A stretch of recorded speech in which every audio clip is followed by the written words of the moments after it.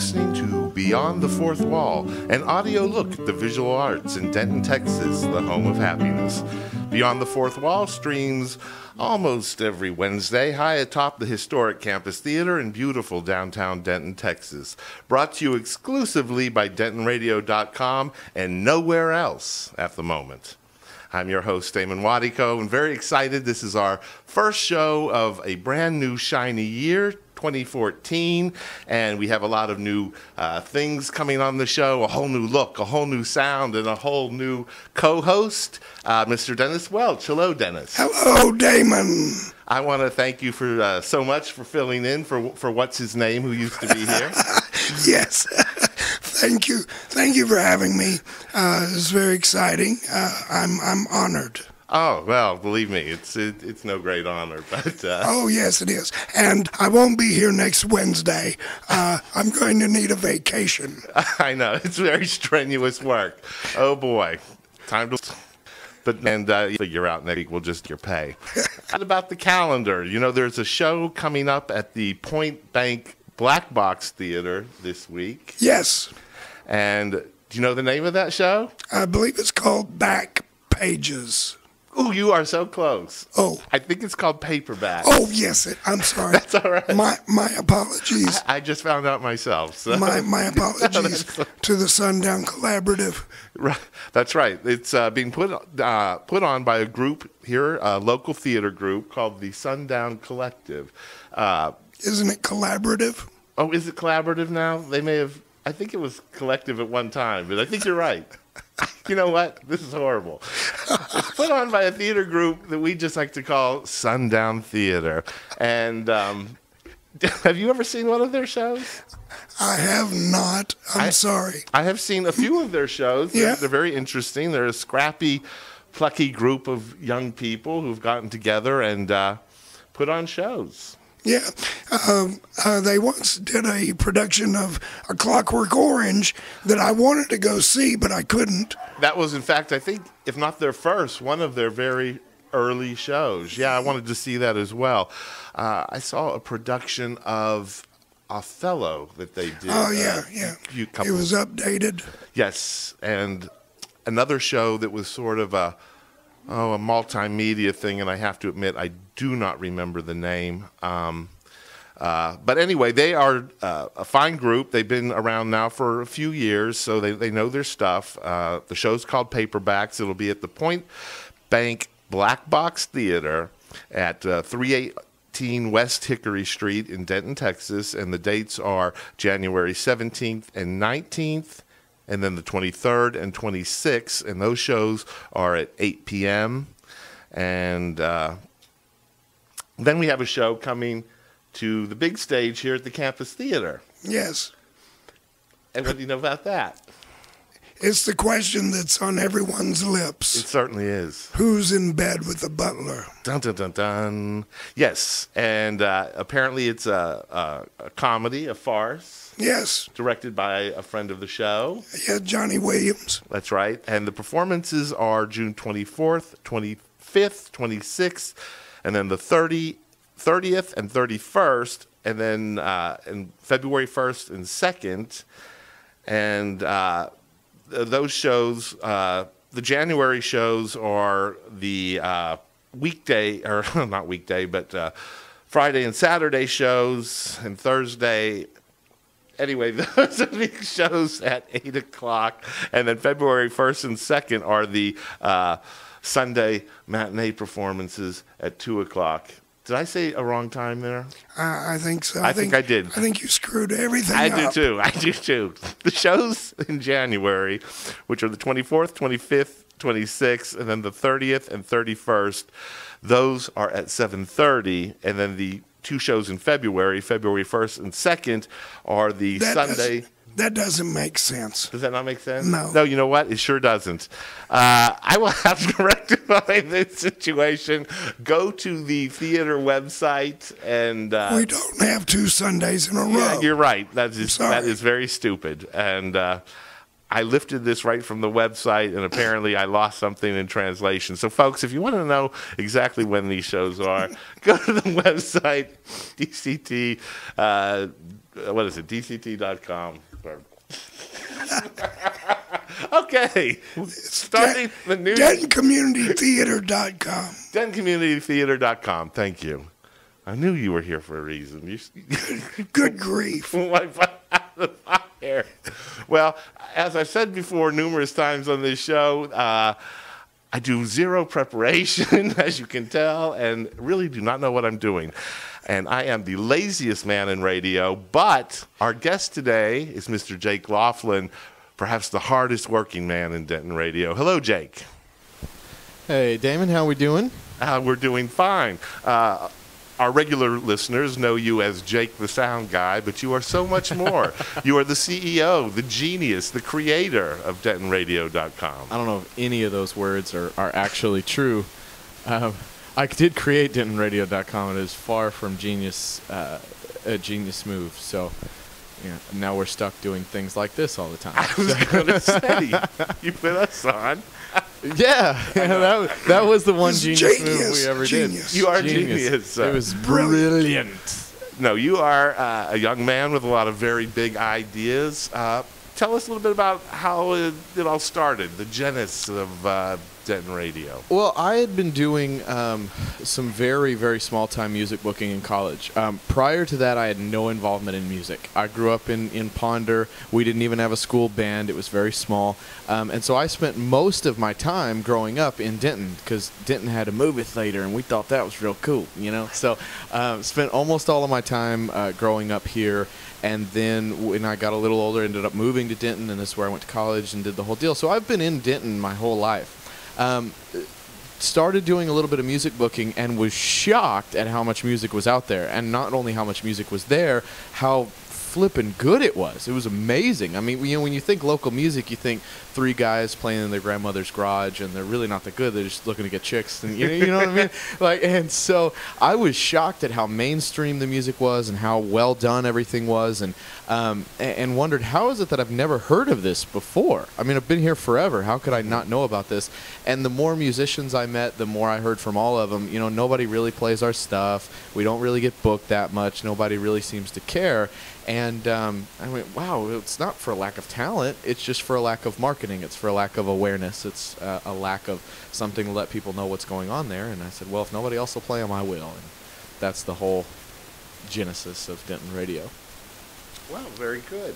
So what's your first step? I mean, does it hit you suddenly that we need a local online music presence, or is it something that sort of develops slowly, or you know, you just wake up one day and get all this equipment? Well, I think like anything, you know, it kind of developed over time. What it is now is certainly not what we envisioned in the beginning. It's very different, but we're really happy with it. We originally, of course, like everybody kind of thinks of when they hear Denton Radio, we first thought FM, you know, and that's what we'll do. FM radio. Yeah, FM broadcast. Radio. Right. Wow. Yeah, doing the big boy radio. And the more we studied that industry and got to know people in that industry, the more we found out that you can't. Fort Worth is one of the biggest business districts in the country, and so when you've got that many big businesses compacted into one area, they just start buying radio stations, and so all the frequencies around here are gone. I mean, AM, FM, low frequency education. I mean, it's really hard to get one, and if you do get one, the FCC is going to be so all over you, it's not even going to be worth it. I mean, the KGB, and so it was one of those things where we said, you know, is the dream dead? Is this just gone? And I'd been studying some guys like Seth Godin and some of the technology marketing minds of the time. And Seth Godin had this theory that if internet were to ever become standard in cars, which we see the beginnings of with some of the earlier models and cell phones and things like this, that online radio would take over FM radio overnight. It would be this huge revolution. No doubt. You know, yeah, where you've got 10 channels to choose from in your car, you've got 1 million to choose from on the internet, right? And so you can get so much more content and really customize it for yourself. And we said, man, if that's really the case, and we believe that it is, we need to create an online radio station and create it now while it's still kind of weird, and ride that wave up with the technology over time and figure it out now before it becomes the norm, and then we'd never be able to start this thing from grassroots, you know. Right. And so it's kind of started from the bottom and said, you know, let's try and build this thing up over time, and that's how we came to do online radio.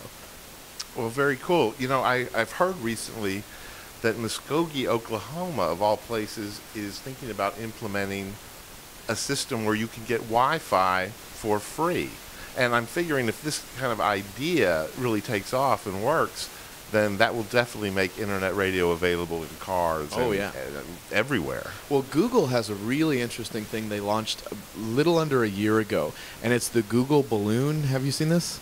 No, I may have heard something about this. It's kind of funky. Like they're essentially what they're doing is they're releasing these gigantic balloons in the air that shoot down Wi-Fi, right? And it's free, you know, and you just link up to it. Now, what they've got right now is you put this like receiver that's like a softball on your house.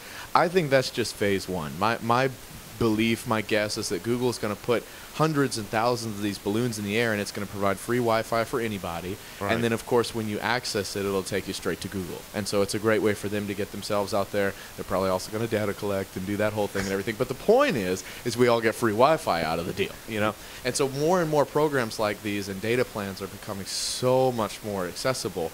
Like I think somebody pretty soon within the next year is going to pay to have the whole square get Wi-Fi. And so, because the square is kind of a dead zone right now, and so now we're going to have free Wi-Fi all over the square. Yeah, I think this free Wi-Fi is really going to spread. It's whether it be by balloon or whether a phone pole. I don't know, balloon or pigeon or whatever, but it'll get there. I wonder if it will be possible to beam Wi-Fi down by satellite someday. I really don't understand the technology, but yeah. I mean, there's got to be more and more ways to do it. I mean, now that the internet has become the cornerstone of so many different businesses and so many different parts of everything, there's going to be more and more inventions and more discoveries that are going to make this thing even faster and faster and faster. Dennis, do you have Wi-Fi in your home? No. You do not. Who am I talking to? The man doesn't even own a cell phone. That's okay. I Never mind. Go ahead. I was going to say, as technologically illiterate as I am, even I now have Wi-Fi in my home, whereas I did not before. Yeah. But, everybody, I think, is going to. Well, it was really interesting. Like, I got to give a presentation yesterday to the Small Business Development Center about all the new internet programs that are being developed out there for small businesses that are free, that are quick, and that can take your business to an entirely new level. And it's amazing what's being created out there. So how long has DentonRadio.com been, out there as a website? Well, that's live. It's kind of an interesting question. As a company, because our team formed May 8th, 2011. It took us 9 months to get a website up, but it was terrible, and most of the time didn't play. Right. And then it took us quite a while after that, and we went through about 2 or 3 different versions. And then about a year ago tomorrow, January 16th of last year, we partnered up with the Convention and Visitors Bureau for Denton, and they footed the bill for us to get the current website that we have that plays on most devices like a dream. And so that was when we really said, okay, this thing works now. That was really one of our big birth dates. But May 8th, 2011 is when we started, and it took us about a year and a half to get it to a point where we were happy with it. Okay. So you got a lot of musicians on board right away? I mean, has the reception been... No. Okay. Well, it's interesting. The music industry is in a very funky spot right now, in that the only thing making money is lawsuits and Beyonce. Yeah, lawsuits and Beyonce. That's pretty much it. Big licensing companies like ASCAP, BMI, CSAC. These are great companies. However, if you're going about music in a different way, in a way that doesn't quite fit that music industry model, it's a little tougher. In that, ASCAP and BMI and CSAC and things, they're designed to get Brad Paisley and Rihanna paid. For local musicians, they don't really see anything out of it. It's still, I suggest every musician to sign up with those guys, but none of our guys were going to see anything out of that. Right. So by going through those kinds of channels and stuff just didn't make sense to me, and I wanted to make sure that any money that we were spending was going into growing a company that was going to get more exposure to our musicians. So instead, we decided to do it to where every musician could register individually through Denton Radio and sign paperwork that said, okay, Denton Radio's got my permission to do this. Well, we didn't have an automated registration system for, maybe only 8 months ago through a program called EchoSign. And so prior to that, we had to sit down individually with every single artist and make something happen. And so that took forever. We had a big registration and pushed it out and tried to get as many artists to come when we did our first big registration, and we had, I think, somewhere between 19 or 23 musicians show up that day. Wow! And so it was a slow growing process. But now that we've got it in an automated system and we're coming up with new forms of stuff every day, it's growing way too freaking fast right now. We actually just brought on a new person, Ellie Meyer, to our team. She's gonna start in the office on Monday. She was an intern for a while and then left, and we realized we couldn't survive without her, and so we're bringing her back on Monday, and she has got a lot of stuff to do. So if you're a musician listening to this, we haven't ignored you. We've just got so much of a backup going up right now that we've got more musicians than we can get into the system. Wow, that's a great problem. So, yeah, it's amazing how much music's in this town. Oh, for sure. And whenever I tune in to DentonRadio.com, there's always somebody playing that I never even heard of, and it's good stuff. Yeah. It's really good. Yeah, I love getting to listen to the local music here. It's kind of funny, though. It's a little bit of a social challenge, just because whenever I meet somebody new and they say, well, what kind of music do you like, or what are your favorite bands, or what do you listen to? This is all I listen to now, because it's just so they never know what I'm talking about. Right. And so I have to work really hard to convince them that I'm not a hipster that's like against mainstream music. I'm just never around it anymore. Now, as far as, Denton has a wide variety of music in this town. Everything from country to heavy metal to jazz, of course, is big. Do you play all the different genres of music on the site? Or? Yeah, we do. Well, we do as best as we can with that kind of stuff. And so we've got 5 genres that really are kind of vague. So we're able to sneak a bunch of stuff in there. And so our main channel will play anything. Right. It could be hip-hop, it could be bluegrass. We're going to put it all together there. Right. Next channel is the Americana channel. Now, Americana is kind of hard to define. So we stick everything from country to bluegrass to folk to some jazz to blues to whatever, and classic rock is all in that channel. The next one's our Rock Out channel, and people look at that and say, okay, it's going to be rock and roll, and it's kind of not. It's more of like an alternative, heavier, metal-y. That's the one all the kids like and the parents don't. It's all still family friendly, but it's a lot more energy. And then there's the easy listening, of course, which that could be anything. And then the last one is girl power, and that's nothing but female vocalists, and so that could be of any genre as well. So, you just mentioned family friendly. So, the FCC though does not really have any jurisdiction over what you are allowed to broadcast. FCC has no control over the internet currently. But we decided from the beginning we wanted to have a family-friendly policy. And we just had a few different reasons for that. Sure. Should we talk about that, or? That's up to you. It's just I'm open to. One, we wanted to. I told my team, here's the general rule: if my brother turns this on, and he wants to fight me because of something that my nephew heard, we can't play it. But that was super rule number one, and that was just always a big conviction of everybody on my team. They Bone Doggy and all those guys, they all believed that was the deal. The other thing is that we're trying to set these musicians up for success as best as we possibly can. Right. And I had an old movie producer friend. She'll kill me if I call her old. She wasn't old. I've known her forever. You've known her a while. Yeah. And so she'd done some private films but done some things with Antonio Banderas and some things like that. And she came to me one day because I wanted to make movies years and years ago. And she said to me, Jake, what do you think is the highest grossing movie? Like, what's the highest grossing rating? And I said, well, it's probably R. It's either R or PG-13. What makes the most money? And she said, not even close. It's G. She said, the lower the rating, the more money is made through that film. When it's R, only, Bobby and Susie can go see it. When it's G, Bobby, Susie, Billy, Kimmy, and little baby Sue got to all go see it, or otherwise nobody's getting in. And if it's NC-17, nobody gets to see exactly, it. It's not right? Be released. Right, exactly. So there's niche markets and things for that kind of stuff, But for the most part, the lower the rating, the more money is made. And so many of these musicians are young guys that are finally out of their parents' house, so they get this opportunity to get on a stage, and they think that it's just going to be cool to have a potty mouth while you're up there. And I'm not prudish about it. You can do whatever the heck you want to do. But just because you can do it doesn't necessarily mean that you should. And so they're not going to get on mainstream radio unless they've got some recordings that are FCC approved. They're not going to see a lot of play in a lot of different venues unless they've got something that's family friendly, at least PG-13.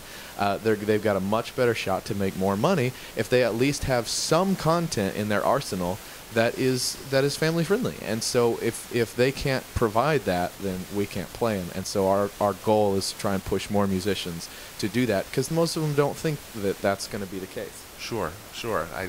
I struggle every week here to keep my language in check out of respect for your policy. Well, as soon as the microphone goes off, that's when we just all start cursing. That's just really So have you ever had to just refuse to host a band, or turn one away due to content? Sometimes our biggest. This is going to get me in trouble. Our biggest issue is. You don't have to say anything to it. No. Our biggest issue is with hip hop. We love working with the hip hop guys. Mm-hmm. The problem is hip hop content and language is not always super family friendly. Right. It just is a rule that we've found.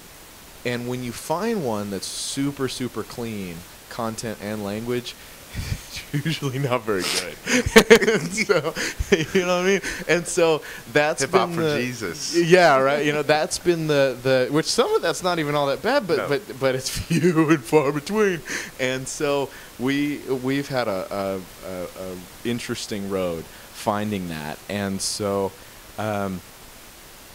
we're getting there, and we're seeking it out actively, trying to find more and more of that content. But the view and the concept and the perception of local music is, like I said before, grungy kids that have no talent and no respect for the craft. And we wanted to really put a stake in the ground to say, no, we're going to prove to everybody else this is mainstream quality stuff. These guys care about what they're doing, and it's not just a bunch of grungy junk, and we wanted to prove that. Right. So beyond the music, you also have other programs, such as this one, that also cater to the community. They're informational, right. I think we're sort of informational, although you'd never know it by my reading of the calendar. So what are some of those other programs, and are you planning on adding more of that type of content, or really just going to stay with the music and where you're at? Well, I don't know. It's kind of an interesting pendulum in that we swing back and forth between going, we're going to do 1 million shows, and then we pull back and say, we're not going to do any shows anymore, and then we just kind of go back and forth. So we've kind of had to be selective and kind of handpick. Anytime we do a presentation or anything like that around town, there's always somebody that goes, ooh, I want to do a show. And some of them are really great ideas, but it's harder for us to host those shows because we're just getting low on manpower, and we don't currently have any shows that we're not also producing. And so adding any more content is probably going to have to be done by some other party where they produce it and then they just provide it to us and we play it out there. And we'd be open to that. That'd be great, as long as it can be clean and have something to do with Denton. The other shows we've got going on are Discover Denton, which that's the CVB show, the Convention and Visitors Bureau, and they talk about different events across town, whatever it may be. Very similar to this format. It's not live, but it does play every Tuesday on the main channel at 2, 7, and 10. Then there's Transit Talk. Now, Transit Talk's been in a bit of a hiatus. Oh, the train show. Yeah, My that's favorite. the train show. Yeah. The DCTA puts that one out, and that could be about anything. That's just kind of what the DCTA is looking to promote. But it's been a long time since we've done one of those, and so we've been working and kind of planning behind the scenes as to what we would do if we brought that show back. So we're working on it. And then the other one is Doggy Time. And that, for a lot of people listening, they know Bone Doggy. He's, kind of the musical legend. He's and a local legend. The little Wolfman Jack kind of character. And so he's got his own little Doggy Time show. And he hasn't done that one in a while either. But that's just, we have him do that so he doesn't chew up the furniture. And he's gonna kill me, but it's a fun little show, and he gets to go behind the scenes with some of the other musicians. There's one other that we do, but we haven't canned any of them yet, and that's our CD spotlights. Where if there's a new CD that comes out, we sit down with the band and we go through every song on the CD and play them, and then we talk about the stories behind it. Why'd you write this? What was going on here? Tell us this. And we try and get all the dirty laundry. Those yet, and I need to listen to those because that idea really does sound it's interesting. Fun. It's really fun, and eventually we are going to can those and have those available on the website anytime. But typically, they just come out live, and you've got to. You got to just wait on social media for when we talk about those. So like us on the Facey Face, and we'll let you know. So have you ever heard the Bone Doggy show? Yes, I have. That guy. He's quite a character. That guy can talk. Yeah. He's not like me, stumbling all over myself and my words. That guy has a golden voice for radio. I agree. You have to ask him to be on this show for us. I would love to do that. He would dig it. But yeah, keep me alive. I don't know if I'd get a word in edgewise. That's good. Well, no, he does put in a lot of thought into what he's doing when he does those.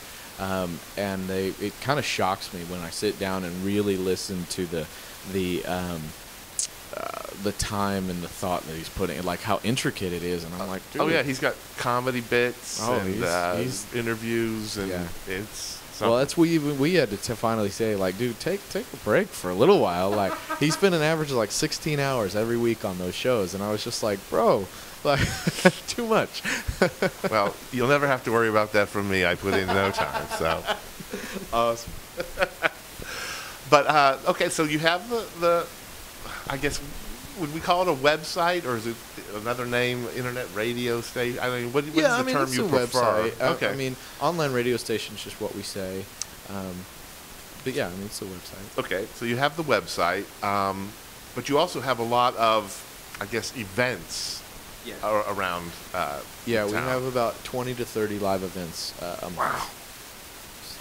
You must be exhausted. I'm kind of ready for this to be over so I can go home, but I'm kidding. I'm joking, Damon. I'm joking.